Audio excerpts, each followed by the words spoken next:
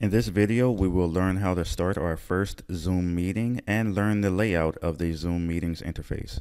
Be sure to hit the like button if you enjoyed the video, subscribe to the channel for more content like this, and smash that notification bell to get notified every time a new video drops. Let's get to it. A metallic blue globe is seen spinning in the center of the screen on a dark blue background. The words "Vision Optional" slide in each side. Below, Braille letters appear one by one, spelling out "Vision Optional." Introduction to hosting a Zoom meeting with JAWS. I already have the Zoom meetings client up and focus is on the Home tab. To make sure that this is the case, I'm going to hit the key combination Insert tab. I'll do that now. Home tab check selected. To switch pages, press Ctrl plus page down, H. I am looking for the Start New Meeting tab. So I'm going to tab until I find the Start New Meeting tab. Search edit. Zoom, K.iCrawley, status, available, licensed. I hit Control to stop the speech, and I will continue. Setting button. Starting a new meeting with video off button. Starting a new meeting with video off. So if I was to hit this button right now, I would start a new meeting with video off. This would be an audio only meeting. But before I do, let's look at some of the other options. New meeting option button drop down. Here we go. New meeting option button drop down. I'm going to press my down arrow to open the drop down. Start with video, unchecked. Start with video, unchecked. So if I wanted to start a meeting with video on, I would hit spacebar here. Space, start with video, checked. Start with video checked. And then if I were to go back to that button, it would say start new meeting with video on. But I don't want video on for this exercise. I'm going to hit the spacebar again to uncheck it. Space, start with video, unchecked. I'm going to press down arrow again to the next option in the list. Use my personal meeting ID left paren PMI right paren, unchecked. Use my personal meeting ID or PMI. So what is the personal meeting ID? The personal meeting ID is the ID that's associated with your Zoom meetings account. This ID does not change, and it is important to be aware of who you give this out to. As long as they have your PMI and your password, neither changes.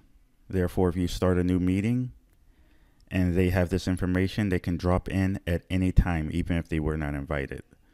I would not suggest checking this box unless you are hosting a meeting with someone you wouldn't mind having this information with. So when this box is not checked, you are given a random meeting ID. And this is a lot more secure, in my opinion. So we're going to hit escape to get out of this drop down. Escape, new meeting option button drop down. Going to hit the key combination shift tab to return to the start new meeting. Starting a new meeting with video off button. Now we're going to hit enter to start our first meeting. Enter. Leaving menus, Zoom. Now we are in our first meeting. And a lot of these options we're going to look at in more detail in later lessons, but for now it's important for us to get familiar with the interface of the host settings. So I'm going to tab. Meeting details, settings button. This is the meeting details settings button, something we will look at a later lesson. Exit full screen button. Exit full screen button. And again, I'm pressing tab to access each button in this interface. The full screen button can also be toggled by pressing the key combination Alt F. So instead of having to tab around and to find this button every time you want to toggle it, you can hit the key combination Alt F. And there are key combinations associated with many of the features within this interface, and we'll learn that shortly. Join audio button. Join audio button. You want to make sure that you hit this button to join your computer audio. This means that you will be able to hear participants in the meeting, and they will also be able to hear you. Share screen button. Share screen button. We'll talk more about this in a moment. Invite others button. Invite others. This is where you will obviously go to invite participants to the meeting that you are currently hosting or will be hosting in the future. And you can get to this quickly as well by pressing the key combination Alt-I for invite. Unmute. Currently muted button. Unmute. Currently muted. This button and all of the buttons on here you can activate by pressing the Enter key. But for maximum efficiency, the way to toggle mute on and off is by simply pressing the key combination Alt-A. I'll do that now. Mute. Currently unmuted button. Audio not muted. Audio not muted. I'm going to hit that again. Unmute. Currently muted button. Audio muted. Audio muted. So this is a quick way to toggle your microphone on and off. And it's important to be aware of the current status of your audio, because you never know what may be happening in your environment and you don't want to disturb the meeting. I'm going to tab to the next button. Audio settings button. Audio settings button. So in the previous video, we learned how to manipulate some of the audio settings, test our speakers, our microphone, and so on. Well, you can also do this within a meeting, and this is a convenient feature because you may find that while you are participating in a meeting, there may be some audio issues going on. So you don't have to leave the meeting in order to fix those issues. Next button. Start video button. Start video button. Again, you can hit enter here to start the video if you have a webcam connected to your desktop or an internal cam in your laptop. This can be toggled with the key combination Alt-V. Security button. Security button. This is a very important button because Zoom has been experiencing many issues as of late, and we'll talk about this at a later date. Closed. Open participants panel. 1 participants button. Closed open participants panel, and then it gave the number of participants, which is 1 because I am the only person in this meeting at the moment.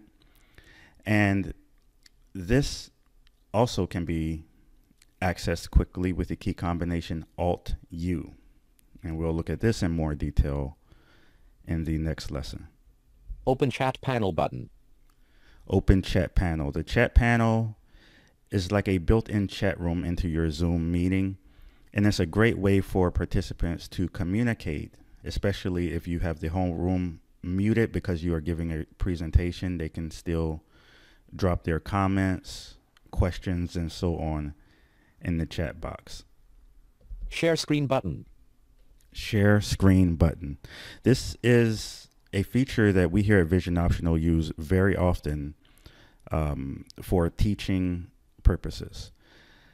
We use this to share our screen to show our students how to perform specific tasks on the computer. You can also share your screen to show a video, to give presentations, access PowerPoint slides, and so on. So this is a very, very important feature for hosts, and it's one feature that many of us blind hosts need to be aware of and need to know how to use, because there are ways for you to share the speech of your screen reader and so on. So we'll look at this again in a later lesson. Share option button. Share option button. This will show you options related to sharing. Record button. Record button. Now, if you're on a basic account, you only have the ability to record locally. You would hit the key combination Alt-R to record the meeting, and you can hit Alt-R again. It's also a toggle. You can hit Alt-R again to stop the recording. And this allows you to record either the entire meeting or to record segments. And it's good for podcasting, for breaking up lessons, and there's many different ways to use the recording feature. Now, if you have a pro account, as I do, you also have the option to record in the cloud with the key combination Alt-E instead of R, and that's also a toggle. And what you will be doing is it won't be stored locally. It won't be stored on your hard drive. It will be stored in your cloud. And for pro users, you get, I believe, 1 gigabyte of storage in the cloud. So it's very useful to those who want to record their meetings. End meeting button. End the meeting button. You can hit enter here to end the meeting. This is also associated with a key combination Alt-Q for quit. And then a dialog will pop up and give you the options to leave the meeting. And I'll do that now. I will hit the key combination Alt-Q. Alt-Q. End meeting or leave meeting. To keep this meeting running, please assign a host. So you have the option to assign a host or just leave the meeting completely. So we're going to tab. Leave meeting button. Going to tab again. Cancel button. So you have a cancel and a leave meeting button. I'd like to give feedback to Zoom checkbox not checked. There's a checkbox. You will hit spacebar if you want to give feedback to Zoom. End meeting for all button. End meeting for all button. Leave meeting button. Leave meeting button. I want to end meeting for all, so I'm going to shift tab. End meeting for all button. I'm going to hit enter. Enter. Zoom. End meeting button. Menu. Return to meeting button. Leaving menus. Zoom. And now the meeting has been ended, and so has this lesson. Be sure to check out the next video and follow us on all of your social media platforms, and be sure to check out the website at www.visionoptional.com. A page appears. Subscribe and follow us on Facebook, Anchor FM, and Twitter @Vision Optional.